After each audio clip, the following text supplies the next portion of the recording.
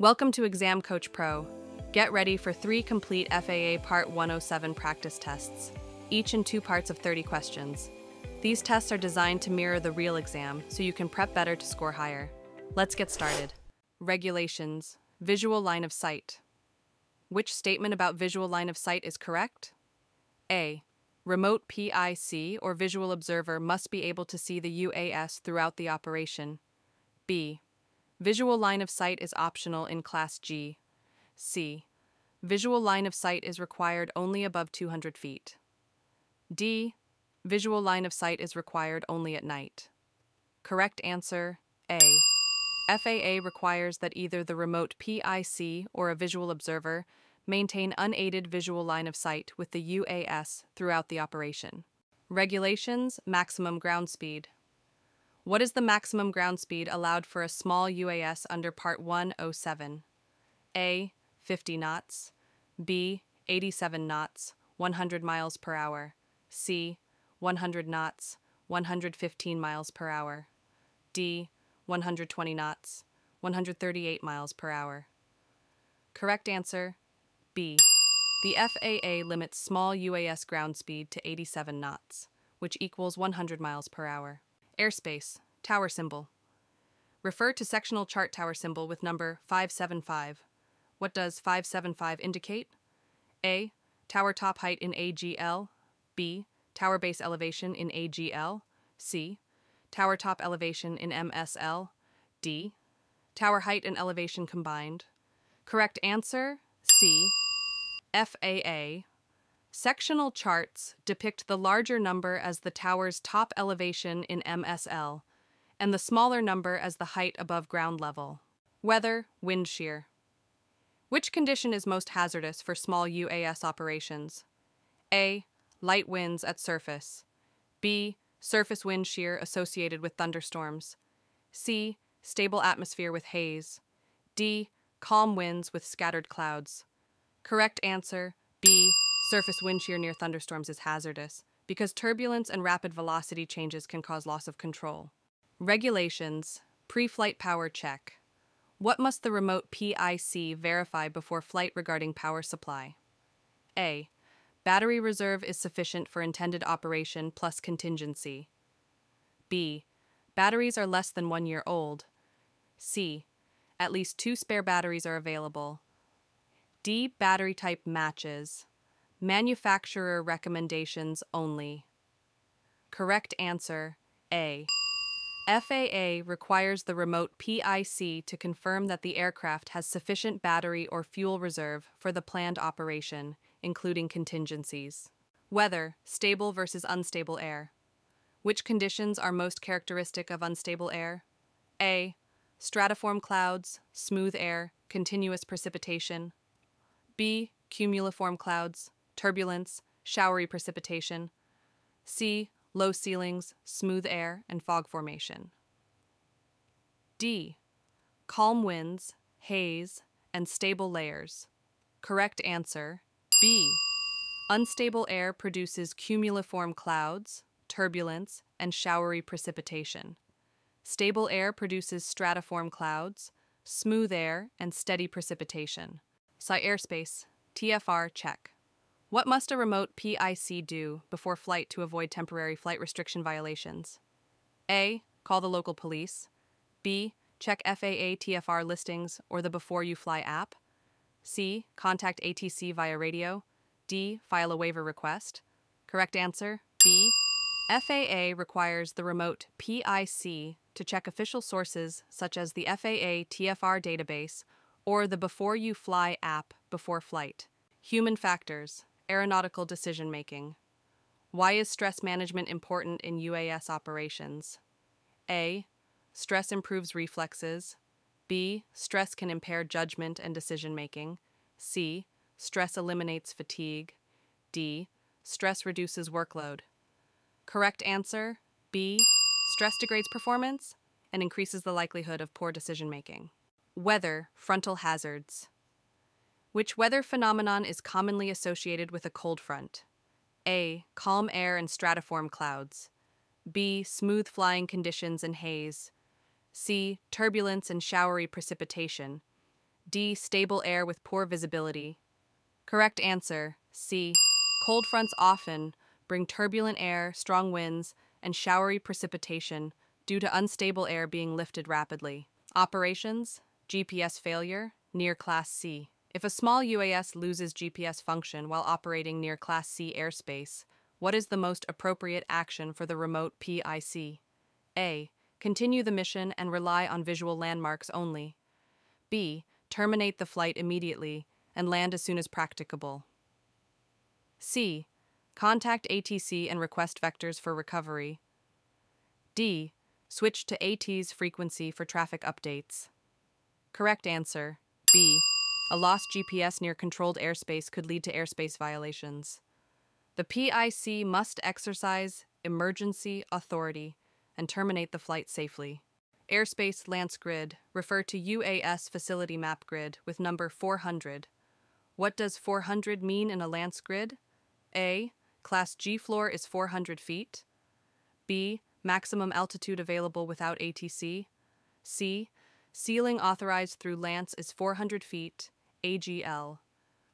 D. Minimum safe altitude is 400 feet, AGL. Correct answer, C. FAA UAS Facility Maps. Display grid ceilings in feet, AGL, which indicate the maximum altitude that may be authorized automatically via Lance. Airport operations, segmented circle indicators. At an uncontrolled airport, a segmented circle includes a traffic pattern indicator aligned with runway 27 and a right-hand traffic pattern indicator. What does this signify? A. Runway. 27 is closed to operations. B. Aircraft must use a right-hand traffic pattern for runway 27. C. The airport operates under instrument-only procedures. D. Traffic is restricted to helicopters only. Correct answer, B. A traffic pattern indicator shows the runway in use, and a right-hand traffic pattern indicator in the segmented circle specifies that a right-hand traffic pattern applies to that runway. This helps pilots and remote PICs integrate safely at uncontrolled fields. Weather, density, altitude. On a hot, humid day at high elevation, what effect will density altitude have? A. Improved endurance. B. No effect. C. Degraded performance and reduced endurance. D. Stronger GPS. Correct answer, C.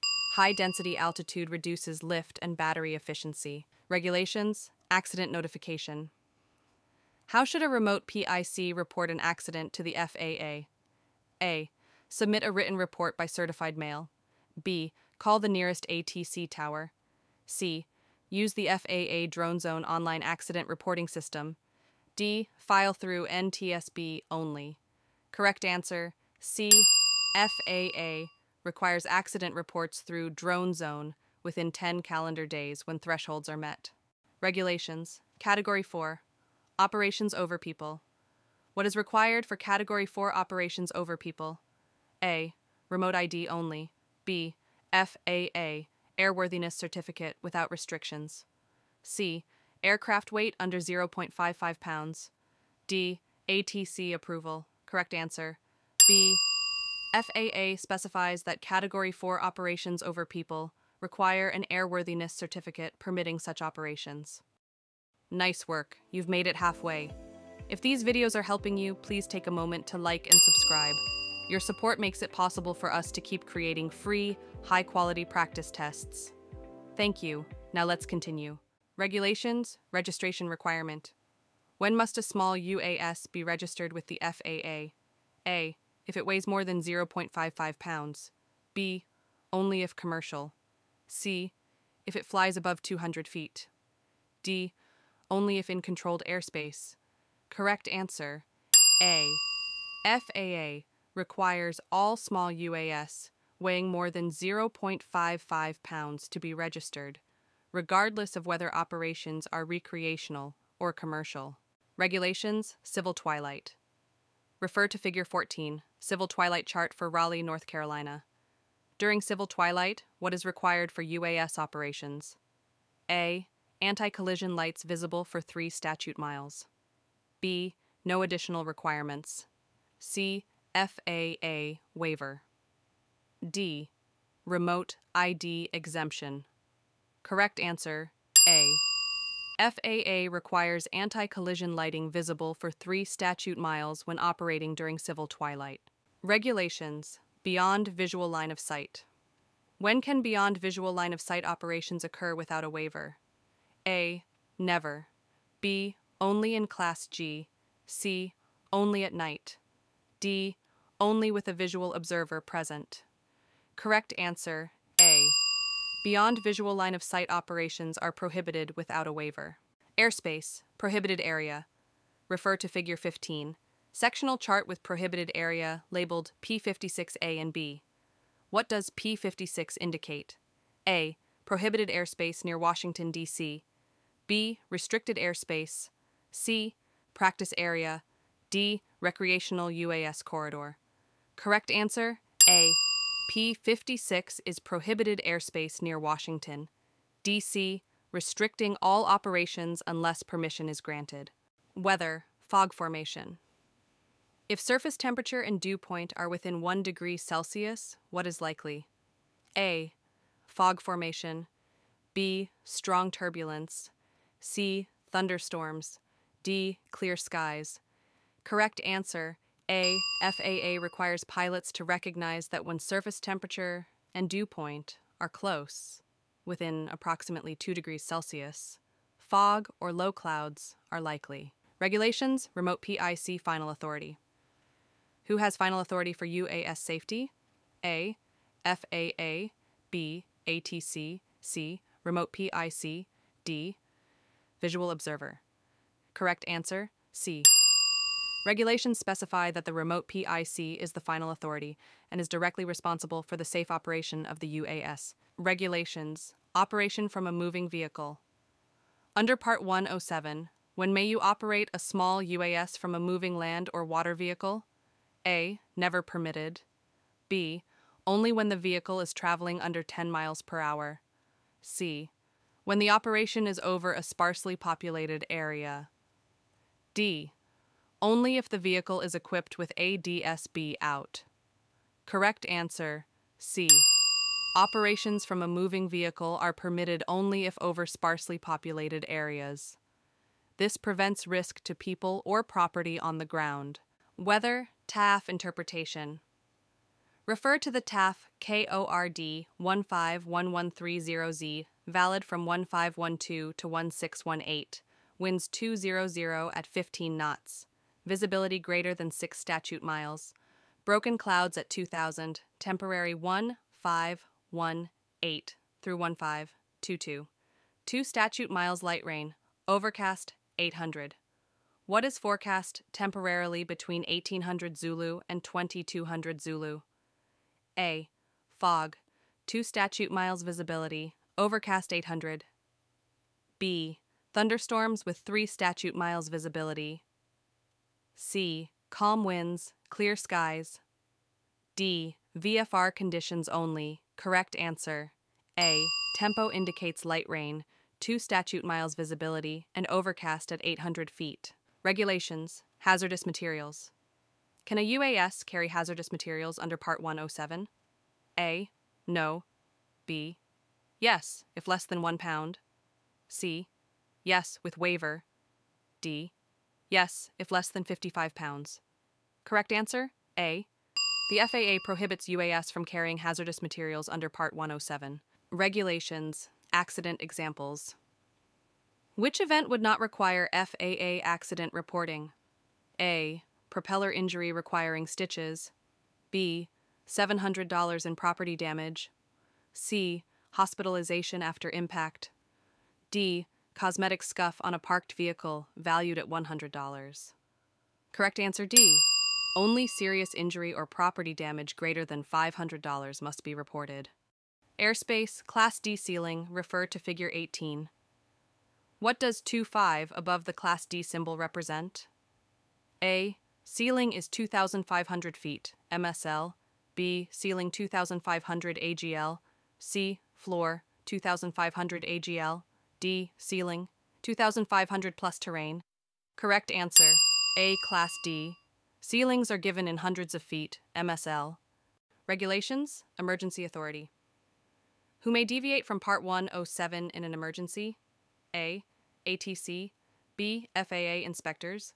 C. Remote PIC. D. Visual observer. Correct answer, C. Regulations specify that the remote PIC may deviate from Part 107 rules, if required, to meet the demands of an emergency. Weather, fog, and visibility. Which type of fog forms when warm, moist air moves over a cooler land surface? A. Radiation fog. B. Advection fog. C. Steam fog. D. Upslope fog.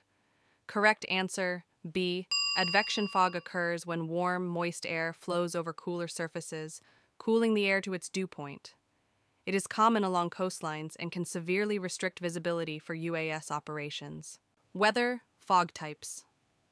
What type of fog is most likely when moist air cools overnight under clear skies and calm winds? A. Advection fog. B. Radiation fog. C. Upslope fog. D. Steam fog. Correct answer, B. Radiation fog forms overnight when the ground cools rapidly under calm, clear conditions. Operations, decision-making models. Which decision-making model is often used in UAS crew resource management? A. OODA, loop, observe, orient, decide, act. B. SWOT. C. Gantt chart. D. PERT analysis. Correct answer, A. The OODA loop is a proven model for rapid decision-making in dynamic environments such as UAS flight. Thanks for watching Exam Coach Pro. Don't forget to hit subscribe and check out the next video to keep practicing, just like the real FAA exam. Or explore the full playlist for all 180 questions and gouge study sheet. And remember, you can download the complete exam pack at examcoach.pro.